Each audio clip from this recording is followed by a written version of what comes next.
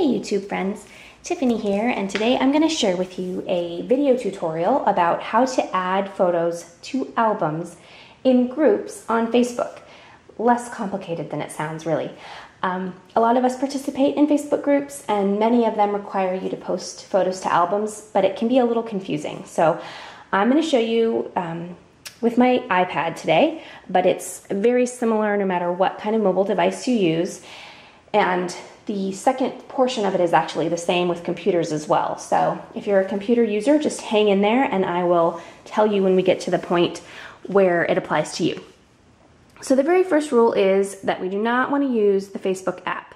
It will not work. So what you want to use instead is your web browser.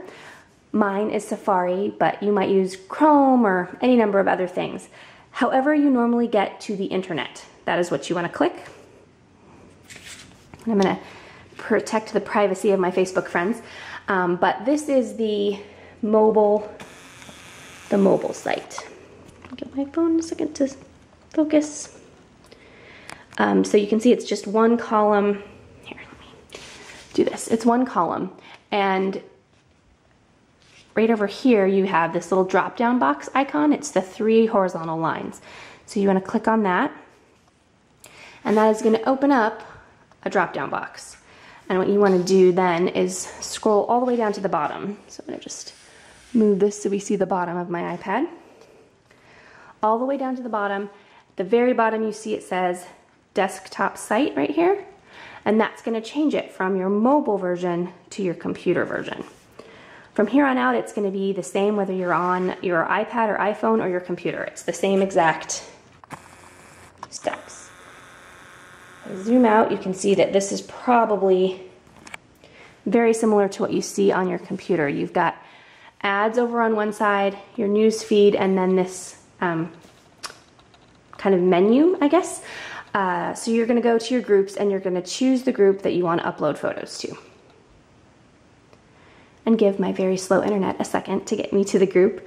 This is the Scrapbook Craft Organization group that I'm an admin on. And the one that's most likely to forgive me for this being my 5th or 6th take. I have uploaded this album a bunch of times. So if any of you are watching, thank you for your patience. So now we're at the group site, and I'm going to go in for a close-up here so you can see what I'm talking about. Right here where it says add photo and video, that is going to put it straight on the wall and it will not be in an album. So what you want to click instead is this right here where it says photos. You've got your members, your events, your photos, your files. This tab is what you want to click on. And what that is going to do, as soon as it loads, come on little iPad, you can do it. It's going to load all of the albums, and at the bottom is individual photos that are part of your group. Now, if you want to add photos to an existing album, something that already has been created, that's a slightly different set of steps, but I'm going to show those to you in just a second. What we want to do is create a new album, and it doesn't actually say create an album, it says upload photos. That's what you want to click. And that will give you the option to create a group album. Right here, you can change the name to something that makes it more specific so you can find it and people can find you.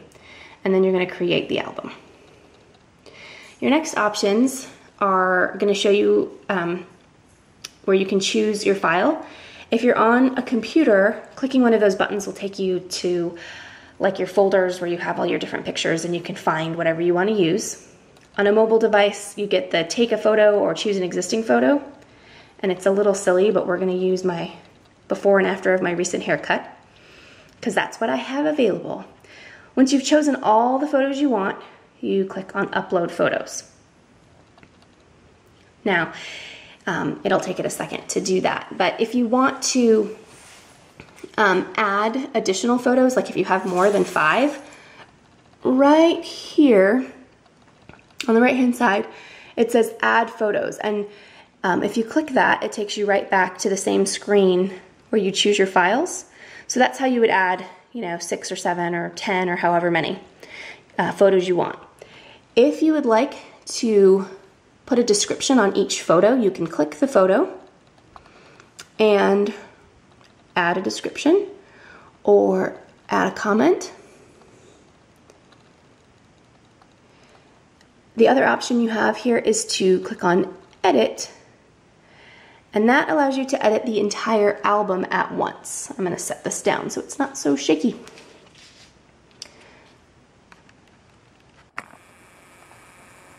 Okay. So you can do a description of your album here, and the other thing you can do is make a comment. And I believe that either one of those actually will make it show up on the news feed of your group. So rather than it just being in the album's file, it will show right up where everybody will see it. So you can just type something in there and then it shows up. When you're finished with all of those tasks, if you click done, it creates your album. And you can go back to your group. I'm gonna click back on the photo tab again real quick just so we can see that right here is the album we just created.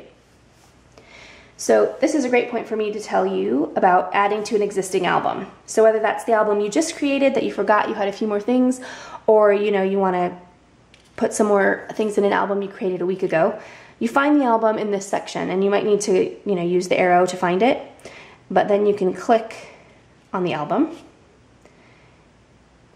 And once it opens, this is the exact same page you were looking at before. So very simply, you just go back over here to where it says add photos, and you get this familiar screen once again, and you pick your photos and you upload them and you're done.